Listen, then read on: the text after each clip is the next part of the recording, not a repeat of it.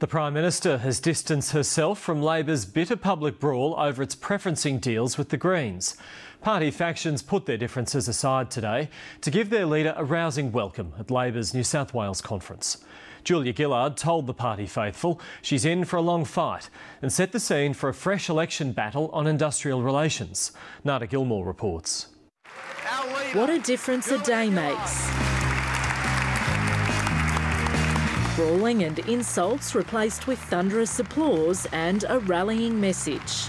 Tony Abbott got it right when he told his party room she won't lie down and die. Too right, I won't. She came armed with a list of Labor's achievements, promises and cash, including a hefty top-up to help fund a pay rise for community sector workers. I can commit to $1 billion more for these workers' pay.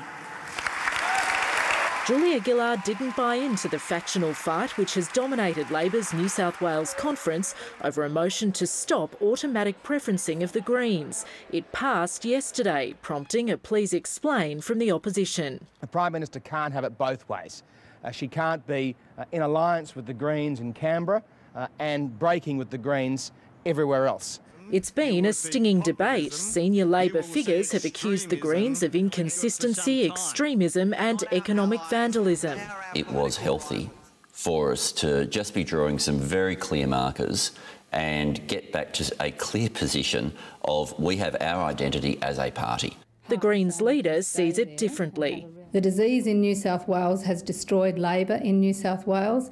Let's make sure it doesn't destroy the body politic across the country. Christine Milne has dismissed the New South Wales preferencing decision as nothing more than an ugly spectacle. The Prime Minister got above the brawling boys of New South Wales, chose to ignore all that. Julia Gillard did manage some fighting words though. She used her speech to set the scene for a fresh battle on industrial relations.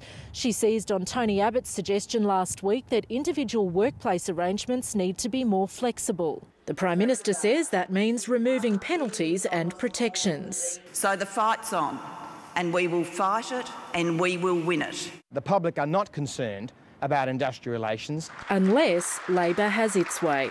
Nada Gilmore, ABC News, Canberra.